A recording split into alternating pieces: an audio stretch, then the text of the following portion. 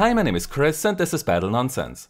Google and Microsoft have recently announced that they are entering the world of cloud gaming in a big way. So I thought that this is a great opportunity to take a look at some of the current cloud gaming services to see if you really get that monster PC in the cloud that can run games in 4K at 60 FPS using ultra graphic settings. Or if the reality isn't as thrilling as the hype and marketing wants you to believe. So in today's video I will show you how much performance and what kind of gaming experience you get from the cloud gaming services LiquidSky, Shadow, Parsec, as well as Nvidia's GeForce Now, which is still in beta. So to avoid any confusion, this video was made possible by my patrons and my patrons only. I did not get sponsored or paid by any of these cloud gaming companies to make this video. I could have reached out to them to get free access to the services for the review, but I decided to approach this test like a normal customer who does not get special treatment. Only then I can be sure that my experience will be about the same as yours, as I then know that I don't get any special servers or something. I also want to mention that I decided to stay away from experimental features, which includes tweaking and coding settings in a config file or creating custom resolutions. Also, I made sure that I always use the exact same settings on every system to ensure that you can directly compare the results between these systems. So I guess that by now everyone knows what cloud gaming is about. Instead of having a very powerful, expensive and most likely loud gaming machine at home, you launch an app on a relatively inexpensive device which sends your input data to a data center, where the game runs on an extremely powerful PC, which then sends an audio and video stream back to the device you are playing on. So in theory, you could then play any game in 4K at 60 FPS using the most extreme graphic settings, while your device at home does not even get warm. The two biggest challenges that cloud gaming faces are input lag and image quality. To keep the input lag low, cloud gaming providers need data centers in many different locations, because at 50 milliseconds ping to the data center, cloud gaming isn't exactly fun anymore. And to ensure that the game does not turn into pixel mud, the encoder, which is running in the data center, must create a high quality video stream even at low bit rates. However, the player still needs a really fast and stable internet connection to ensure a consistent gaming experience. So, if you visit the LiquidSky homepage, then you can easily check where they host their servers, which is important to know because you want to live very close to one of these to minimize your input lag. If you want to try that service, then you should go for the beginner plan, which gives you 3000 Sky credits. That's the currency you spend on your virtual gaming machine. Once you install the LiquidSky client, you can then power up your cloud PC, where you can choose between two different versions. When you choose the Pro machine, then you get Nvidia's Grid M68Q GPU and 6 virtual cores of an Intel Xeon E5-2690 running at 2.6 GHz, as well as 12 GB of RAM. When it comes to the quality of the video stream, LiquidSky is limited to 26 megabits per second, which results in a lot of compression artifacts and color banding. You essentially end up with what looks like a poor Twitch stream, unless you play an RTS or stare at the Windows desktop. For the frame rate, you can choose between 30, 60 and infinite FPS, though I did not see the FPS of the stream go past 60 even when infinite was selected.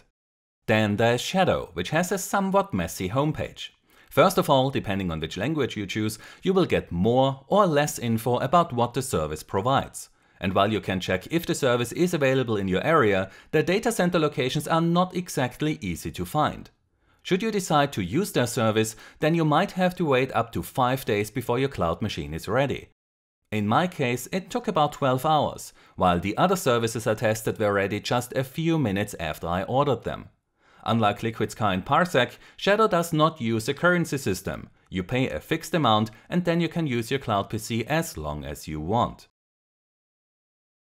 When I fired up my Shadow for the first time, I got an Intel Xeon E5-2667 with 8 virtual cores running at 3.2 GHz, an Nvidia Quadro P5000 and 12 GB of RAM. However, there is no guarantee that you will end up with that 3.2 GHz CPU, as Shadow has not rolled that one out yet to all its servers.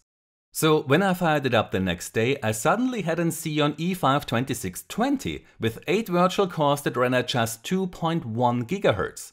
A few restarts later, I got back on the 2667 again, but I found it very concerning that you can suddenly end up on a CPU that has 1.1 GHz less per core. In terms of video quality, Shadow destroys LiquidSky and Parsec. However, that comes at the cost of switching the bandwidth to 50 megabits per second, which is quite a challenge for both your internet connection and at times the cloud PC as well, as it seems. Also, unlike LiquidSky as well as Parsec, you can increase the refresh rate to more than 60 Hz right out of the box. Parsec does not only provide cloud PCs. With their client you can also access your local PC from anywhere, like how Steam's in-home streaming works, just that it's not limited to your LAN. But today's video is about cloud gaming. Now, unlike the other services I tested, Parsec allows you to choose between different configurations and between AWS and Paperspace. You can also select where you want that cloud PC to be hosted. However, what is missing here is the core count as well as the clock speed of the CPU, which is critical information for a system that is meant to be used for gaming. I decided to go for the P5000 because that provides the same GPU as Shadow, so I did hope to see how the slower CPU affects the gaming performance of Parsec. Once you configured your Parsec Cloud PC, you can then buy playtime, which is similar to how the Sky credits work in LiquidSky. Should you delete your cloud PC and create a new one, then your current balance will be transferred over to the new cloud PC. So here I then got a Xeon E5 2623 with 8 virtual cores running at 2.6 GHz, an Nvidia Quadro P5000 and 30 GB of RAM. Sadly, Parsec does not allow more than 30 megabits per second for the video stream, which means that while the image quality is a bit better than what you get from LiquidSky, you will still get a lot of compression artifacts and color banding, which does not look good if you play games that are faster paced than Minesweeper. The Parsec client does have a highest definition video quality option, but that didn't help much in my tests. Nvidia's GeForce Now is still in beta. It currently has a limited list of supported titles where only some are marked as optimized for the service. However, there is a trick how you can also run other games from your Steam library that are not on that list of supported titles yet.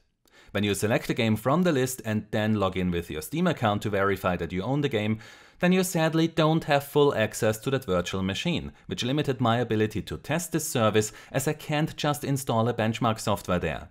From F1 2018, I learned that it uses a Xeon E5 2697 CPU, which runs at 2.3 GHz and has a Nvidia Tesla P40 GPU. Inside the options, you can choose between different streaming quality presets, as well as force your own custom settings, where you can also switch to 120 FPS.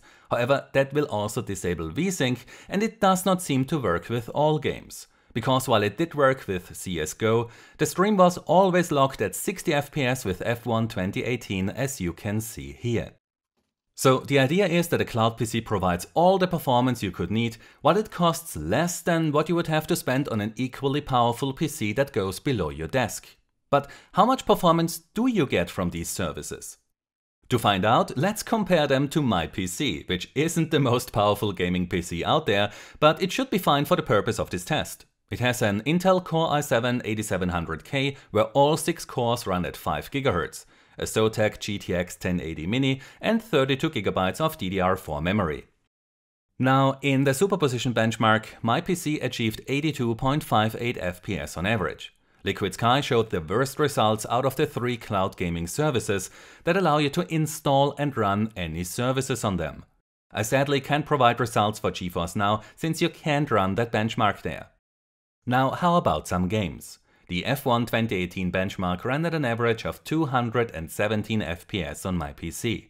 Using the exact same resolution and graphics settings, LiquidSky achieved an average frame rate above 60, but sadly the frame rate also dropped down to 38 during the benchmark.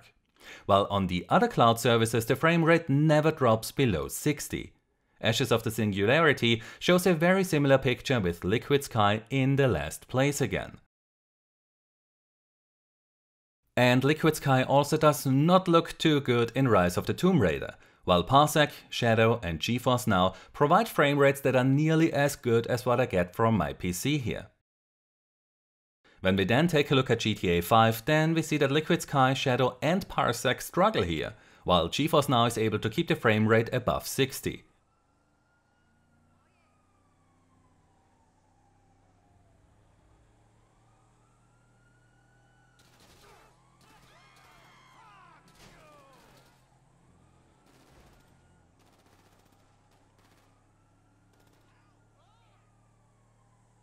A game or franchise that is not available on GeForce Now is Battlefield, so I could sadly not test that game on that service.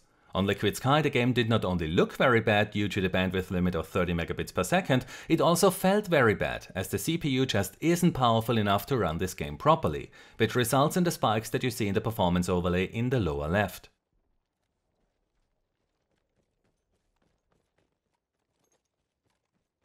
Parsec produces a higher frame rate and feels better. However, there are still a few stalls, which is why you see a massive spike in the performance overlay sometimes. And the image quality is just as bad, if not even a bit worse than what you get in LiquidSky.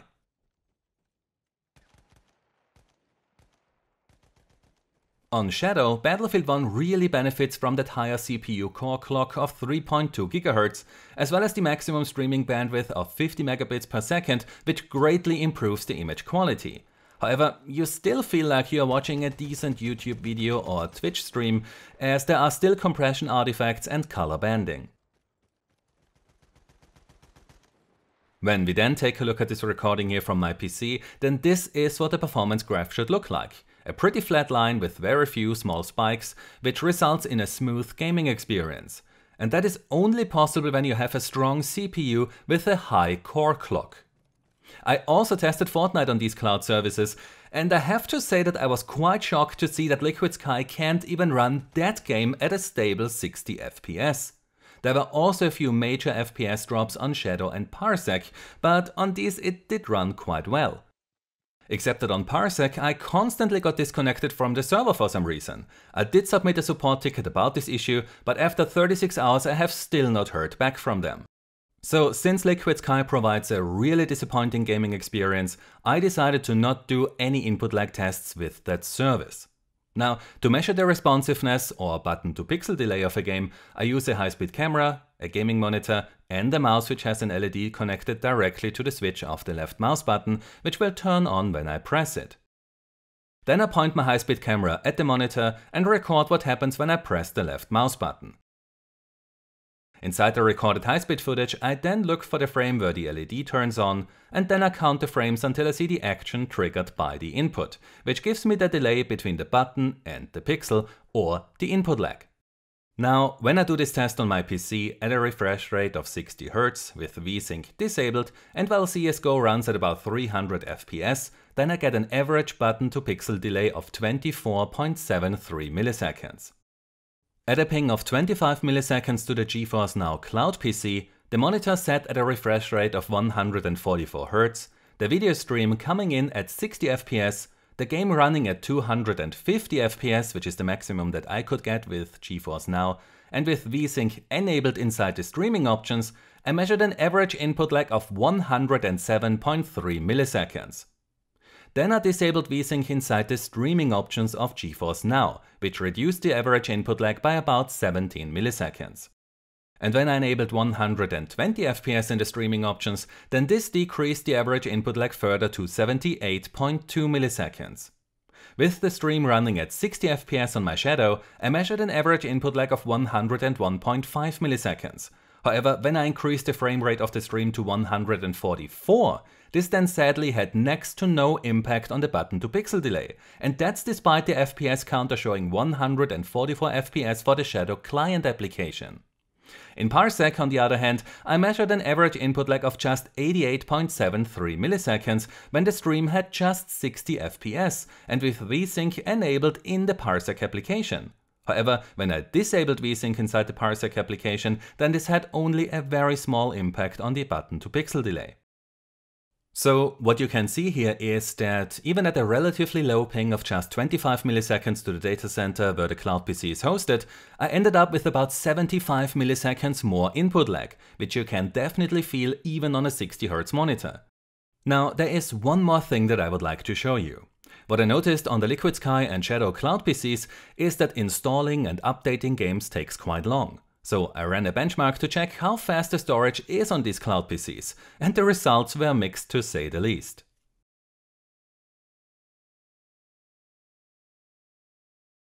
Now, what do I think about these cloud gaming services after I used and tested them for a while? LiquidSky has really bad performance and image quality. Shadow has the best image quality, but your internet connection must be able to sustain 50 megabits per second to get that, and even then it still looks like a YouTube video. Also, you might suddenly end up with a CPU that has just 2.1 GHz per core, which is unacceptable, as that is simply not enough for many games. And being able to stream at more than 60 FPS would be nice if that would actually lead to an input lag decrease. Parsec is held back by the low core clock of their CPUs, as well as the poor image quality, since you can't select more than 30 megabits per second. Again, I decided to stay away from editing config files for this test, as well as using experimental features. GeForce Now is still in beta, which seems to be going on for ages now. It is extremely easy to use, but does not support all games. It provides good image quality if your connection can do 50 megabits per second, and it is able to stream at 120 FPS, but only for a few supported games. So at the end of the day, I cannot recommend any of these cloud gaming services, even if you are just a casual gamer. None of these services provide detailed information on the CPU that you will get. Even worse, the higher priced machines usually just have more cores, which run at a lower clock speed, and that is terrible for gaming. You see, the issue is that even though many games are now multi-threaded, which means that they use more than one CPU core, most of them don't use more than 4 cores. And even if they do, then most still have just one main thread, which does most of the work and so needs a lot of processing power from a single core. This is then why, when it comes to gaming, a high core clock matters more than a high core count. I mean, we just have to take a look at games that are known to require a strong CPU, like Battlefield 1, where you should have a Core i7-4790, which has a core clock of 3.6 GHz. So these Xeon CPUs with less than 3 GHz are just not good enough for games that require a strong CPU. Also, don't get overly excited when you read that a CPU can turbo up to 4 GHz, because this does not mean that all cores will run at that clock speed. It usually means that a single active core can reach that speed, not more. The more cores are active, the lower the turbo clock speed gets. And let's not forget that the CPU temperature plays a big role here as well. So, in my opinion, none of these cloud gaming services can fulfill that dream of that killer cloud PC, running games in 4K at 60 FPS, streaming high quality, low latency video to your device at home. They can't even fully replace a mid-range gaming PC. If you want the best possible gaming experience, which means great image quality and low input lag, then you must get a decent PC and gaming monitor. But if you don't want to deal with the complexity of setting up and maintaining a PC, then you should consider investing in a gaming console instead of wasting your hard-earned money and valuable time on cloud gaming, because none of them provide what they advertise. And that's all for today. This was one of the largest tests that I have done yet, so I really hope that you enjoyed this video. I also want to thank my patrons, because tests like this one are only possible thanks to their support.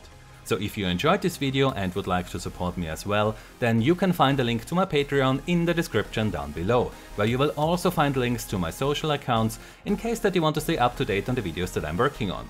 So if you enjoyed this video, then please give it a like, subscribe for more, and I hope to see you next time. Until then, have a nice day and take care. My name is Chris, and this was Battle Nonsense.